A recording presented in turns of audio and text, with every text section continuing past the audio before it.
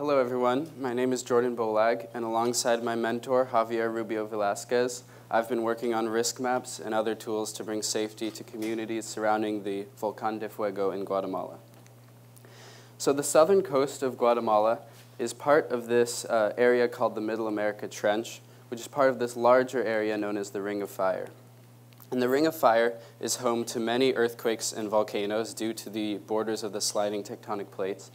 And one of these volcanoes actually had some eruptions recently. And that's the Volcán de Fuego.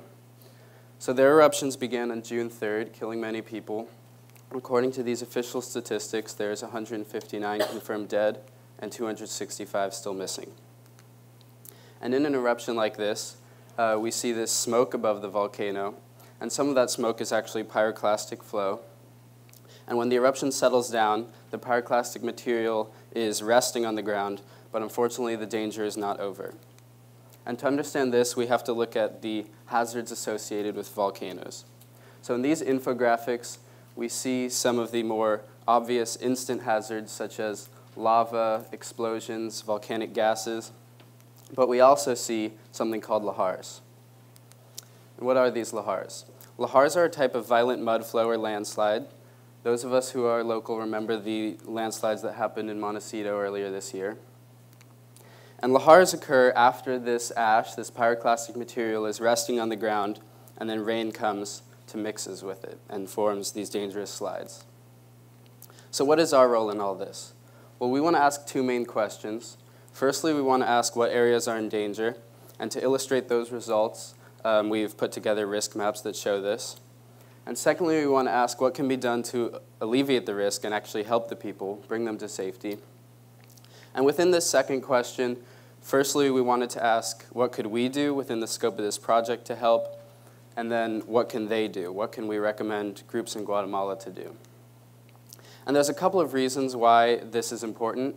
Firstly, there's kind of an obvious importance, which is that we're potentially saving lives in the immediate future. And secondly, there's a more broad long-term importance, which is that by publishing our process as a research project, we can serve as a guide or a case study for other scientists who are helping with hazard reduction in similar situations in other parts of the world. And so our process had a couple of main components. One of them was making contact. So we tried to make contact with several NGOs as well as governmental agencies within Guatemala. And the main governmental agency we exchanged a lot of information with was CONRED, or the National Coordination for Disaster Reduction. And we ended up sending them videos that we put together, which were simple, informative videos showing the danger of eruptions and then lahars. And ideally, if they wanted to, they could show these videos to people in the communities to help them be informed.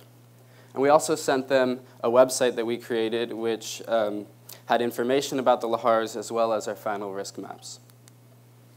And the other main part of our process was using Google Earth. So we had to find the areas of risk and then put together the risk maps. And the first part of this was putting together the paths that we think the lahars would take in the event of rain. And so first we had to look at where the ash is, where the pyroclastic material is. And then we had to find where the creek paths were, since they're of lower elevation. And then we had to create these elevation profiles as seen here, which show the various heights at any point along the line. And so using all of this data, we put together the lahar paths. And after this, we found some choke points where the lahars could be squeezed into another direction, or some critical points, which are just points for whatever reason importance. So maybe at a certain critical point, the lahar could either go within its creek path or venture off somewhere else. Or maybe at a certain critical point, measures can be taken to make the lahar go the direction we want it to go, and things like that. And finally, we shaded the populated areas that were in danger. And so here we have one of the views of our risk maps. You can see the pyroclastic material around the top of the volcano, as well as in orange and red, the lahar paths going all the way from the top down to the coast. And we also see this thicker red, which are the areas where the lahar paths intersect the populated communities.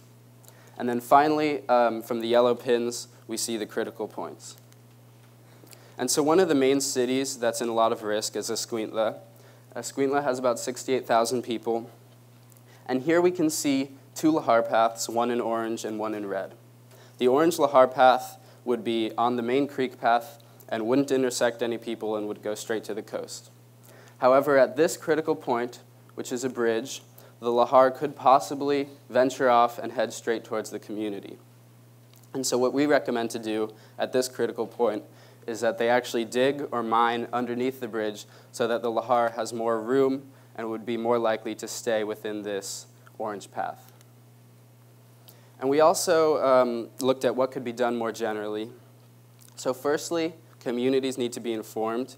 They need to be informed about the areas of danger by seeing our risk maps, and they need to be informed about how to be safe. And they also should be educated more generally about the basic science of the volcanoes and the lahars that they live so close to.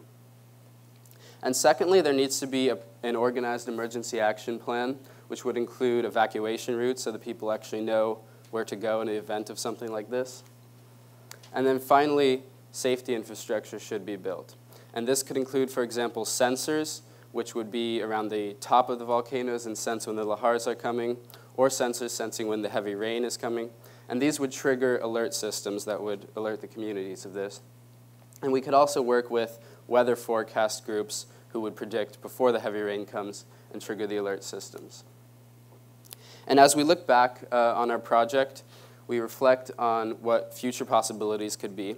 So these could be things that Javier and I could decide to do in the future if we continue this, or anyone else could do. And the main thing that we would look at was we'd go back to these what could be done initiatives, and we'd research them much more in depth. And to do this, we'd probably have to actually go to Guatemala, go to the areas around the Volcán de Fuego, to work out the technicalities of the safety infrastructure, where to put it, how to build it, as well as the evacuation routes. And if we did this, we'd also be able to directly educate the people about this. And another direction that one could take in future research would be looking into a program for people who are displaced, either by future lahars or by the eruptions that already happened. And finally, I'd like to thank my mentor, Javier Rubio Velasquez, Dr. Lena Kim and Ross Melser of the Research Mentorship Program, 2 UCSB students who helped with us, Jesse Vasquez and Brian Cortez, our contact from the Guatemalan Conrad, Cesar Suarez, and lastly, my family. Thank you.